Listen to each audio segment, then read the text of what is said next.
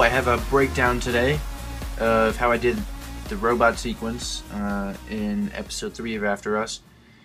This breakdown focuses on shot 1 of 3 shots that have robots in them in episode 3 of After Us, but episodes 1 and 2 also have robots, and I haven't gone over any of those shots, but I have. But the breakdown still applies for all shots with the robots in them. So let's take a look at the shot that I'm going to go over. Hey! I'm right here! I'm right here. Okay. So let me talk about this. So to start off, storyboard is very important. So I made up a storyboard in Photoshop, rendered out some frames, rendered out the robot, and popped it in where I wanted it to. And then I gave a little description of what I want to happen in that frame. And I did that for all 3 shots that the robot was in for episode 3 here. And I sent it off to my VFX artists. My robot animator was Korner. So he got this first. He animated the robot and sent it back to me. And he sent the Blender file back. So let's hop into Blender. So let me talk a little bit about why I chose Blender. Blender is an open source free program available for download to anyone. And we got the models for free online because they were giving them away, I believe, from Project London. If you search for that, you'll be able to find the models. But so we used a free 3D program and we used free 3D models.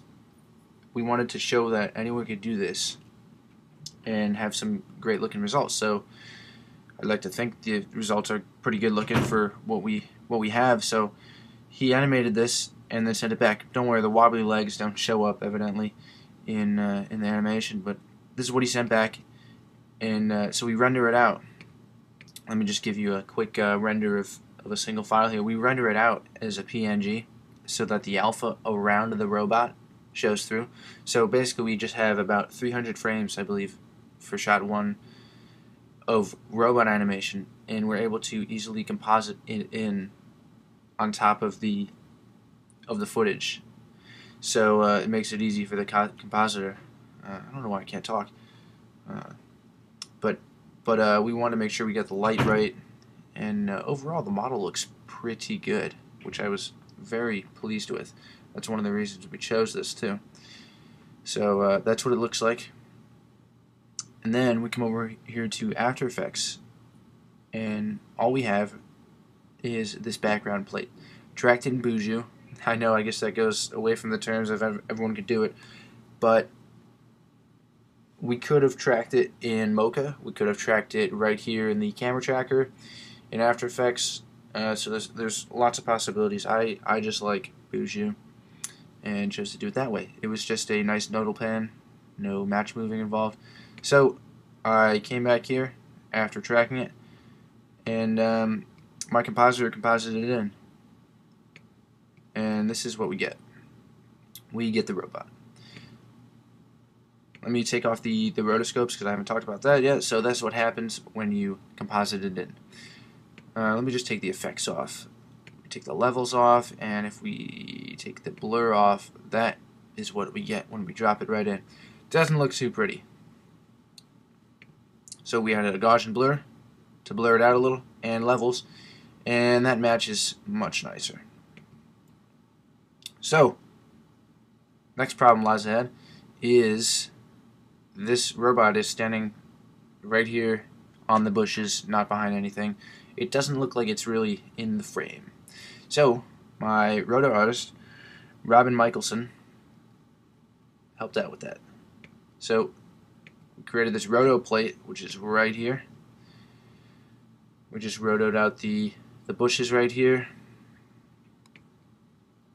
along with this cattail roto. That's this right here, because it does go over his foot at some point, and we want to make sure we cover that. So there, it does go over the foot.